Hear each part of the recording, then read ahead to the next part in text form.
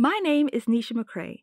I'm the founder and executive director of Bachika, a nonprofit organization where we bring our students' ideas to life using STEM. In this video, you'll learn how to export a design from Tinkercad to Fusion 360. If you haven't already, it's a good idea to review the first video in this series to learn about the steps we followed to brainstorm and start creating a 3D design in Tinkercad. The project we're focusing on is a helmet design for my student Calvin's little brother, Ezekiel. Previously, we used Tinkercad to create a design based on a few simple shapes, like a half sphere, cylinders, and rectangles to test out our helmet concept.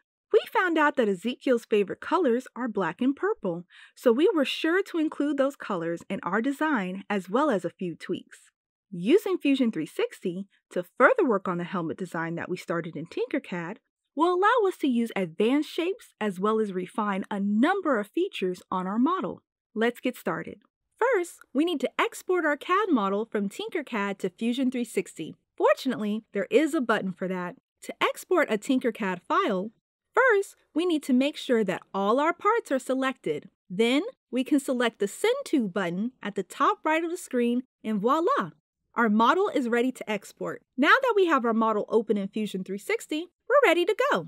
First, let's explore some basics of our new design environment. First, the data panel shows our data. It can also hide our data if it's overwhelming our workspace. The view cube controls the camera view on your CAD model in Fusion 360, just like in Tinkercad. Our imported files include CAD models like a Tinkercad designed helmet. Next, the application bar. Similar to word processing software like Microsoft Word and Google Docs, here you'll find the File menu, as well as the Save, Undo, and Redo functions. The New Design button let us create a new design. Finally, you can view your account and sign out in the My Profile area. It's quite similar to Tinkercad, actually. Next, let's explore the toolbar. In contrast to Tinkercad, where all of your tools fit on a single toolbar above your work plane, Fusion 360 has an enormous number of tools. To make it easier to organize your work, Fusion 360 offers various workspaces.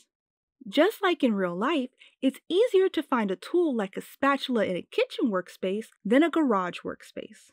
We can access these various workspaces by using the Workspace Picker. Now, let's explore the browser. This is where any objects in your CAD model or assembly will be listed. This lets you keep track as well as control objects in your assembly. Before going any further, you are probably wondering, what is an assembly? No worries. Let's go over a few common terms that you'll need to use Fusion 360. Assembly, components, and bodies. An assembly has one or more components. A component has one or more bodies.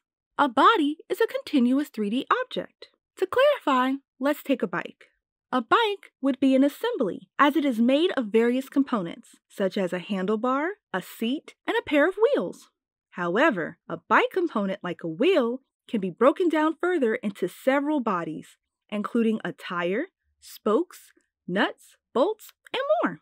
Each of those bike components would be a single movable component, composed of a single stationary body. Bringing this back to Fusion 360, anything that moves independently in your design should be its own component. For example, in our helmet design file, our assembly is our helmet, which is composed of several components, including a top cap, face guard, mount, etc. In turn, each of those components is made up of one or more bodies or continuous 3D objects we created using Tinkercad. Why does this matter? Well, if we look at our browser, we'll see why it's important to know the difference. When we imported our helmet CAD model, several components were already created. The top-level file is the assembly containing all of the components. In addition, if we glance at the browser once more, we'll also notice the Bodies drop-down menu under each component. This area lists any bodies associated with a particular component of our assembly. Now that we've explored the browser, let's explore one final tool.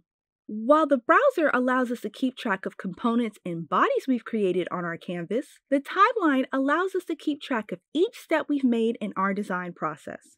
Any operation performed on our design will be listed here.